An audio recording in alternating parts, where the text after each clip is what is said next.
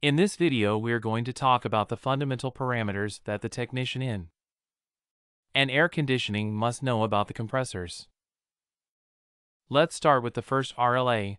RLA indicates the consumption, the regular current that the must consume under normal working conditions, RLA. Usually this value is used by the manufacturer or used to select the cables that the compressor have in some installation. The concept number 2 FLA. The FLA is the current value that a high-load compressor can have.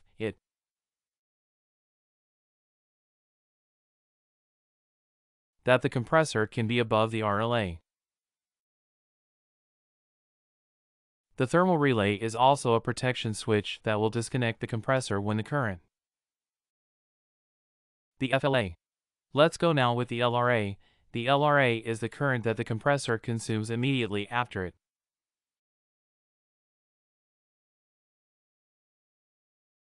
Once the compressor turns on, there is a high current peak, and that current peak is called LRA. These would be the three electrical parameters. Let's go now with some thermodynamic parameters.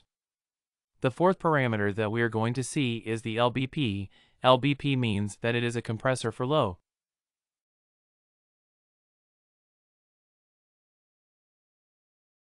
If you see on the board that the compressor indicates LBP, it is a compressor that can be used for temperatures, usually between -35 and -10 degrees Celsius. Let's go now with the fifth parameter MBP. The compressor that has the acronym MBP is a compressor. Can be used for medium temperatures, usually between -10 and 0 degrees Celsius. Let's go now with the sixth parameter HBP. A compressor that has the acronym HBP is a compressor. High temperatures. These applications range between 0 and 15 degrees Celsius. It may happen that we see in the same compressor, in the same label, two parameters of this type. Can see LBP and MBP. It means that the compressor can be used for low or medium temperatures. It happen that we see MBP and HBP. Let's go now with the seventh parameter. We are going to the mechanical part now, the seventh.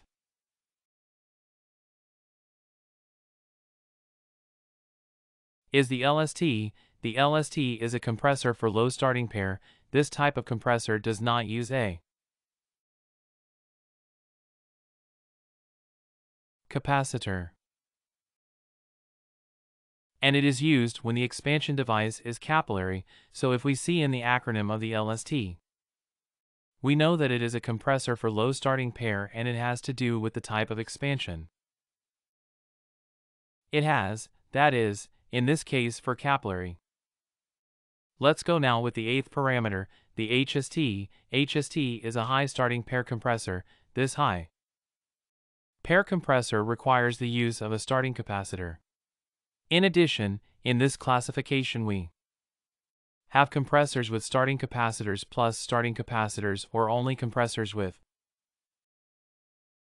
capacitors. Well, the last parameter that we are going to see is not a parameter called with acronyms, but something that we must know when selecting a compressor, which is the cooling capacity. The cooling is the amount of watts, kilocalorie per hour, or BTU per hour that it is capable of absorbing in the. That is, we are not going to select the compressor with the HP, electric power, because depending the type of compressor we have, depending on whether it is a piston, scroll, or rotary compressor, can consume certain electric energy and can have different cooling capacities, also the efficiency the machine. Therefore, we have to change the compressor, not with the HP, but using the cooling capacity. The capacity of a compressor will depend on the evaporation temperature. We are going to have a cooling of -20, we are going to have a cooling capacity of -10, and we are going to have another capacity at another temperature value. When we select the compressor, we have to think about the cooling capacity that the previous had and select one with the same cooling capacity. See you in the next video. Video.